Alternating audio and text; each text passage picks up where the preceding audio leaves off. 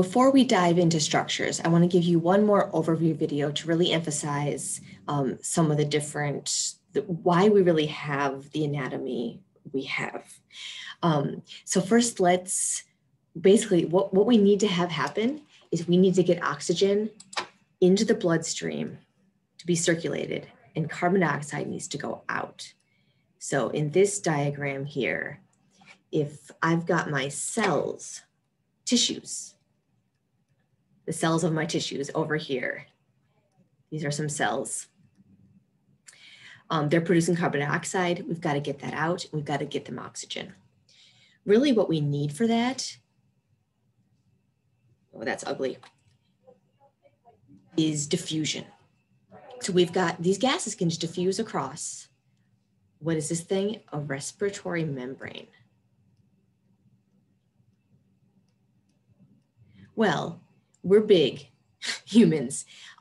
We need a big respiratory membrane to have a lot of diffusion occur. So that's where the lungs come in. We're going to have the lungs that have a high surface area that allow for a lot of gases to pass across them. So we'll see that feature. Ventilation, remember that other, well, we'll do both ways here. That first step is constantly refreshing that respiratory membrane so that fresh gases are hitting that respiratory membrane.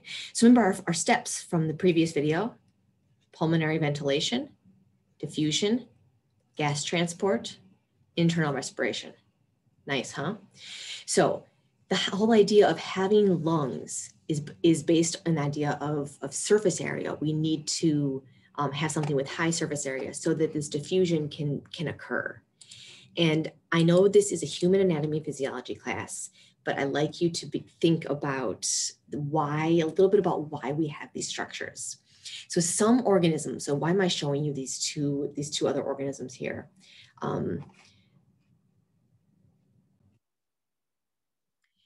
This is showing two organisms that can get by primarily with just diffusion.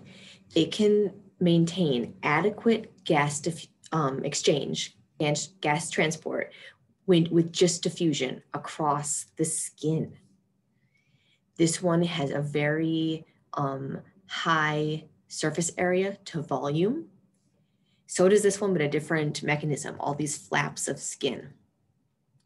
So other features these organisms have are thin skin, moist skin, and like I already said, a high surface area to volume ratio to facilitate high levels of diffusion. Well, larger animals can't do this. A human has a, that's actually, no, humans are more like this. We're not sticks.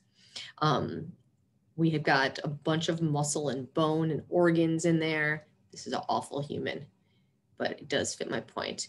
The surface area of this organism is much lower compared to the volume. So we can't rely on diffusion across the skin, along with the fact that our skin has different features as well that makes it thicker.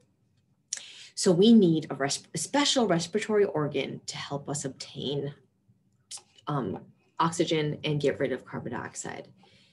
Different organisms have different mechanisms of this.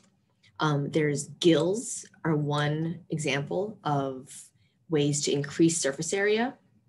I'm not going to go into details besides to say the same idea of gills is what humans have. Inside the lungs, there are these alveoli. It's also shown here that dramatically increase surface area, and diffusion occurs here. That's really what matters. And then what features do these structures have? They're going to have high surface area. We just said there's going to be a lot of them. There's going to be branching that occurs before we get to the final, these alveoli. So there's 150 million about alveoli, 1 trachea. They're going to be thin, so simple squamous epithelium, and they're going to be moist. And we'll look at why this matters, the moisture for diffusion of gases into liquids versus air. So a little touch of comparative anatomy there to really make you think about why we've got these respiratory organs. We're going to come back to alveoli and look at gas exchange across here.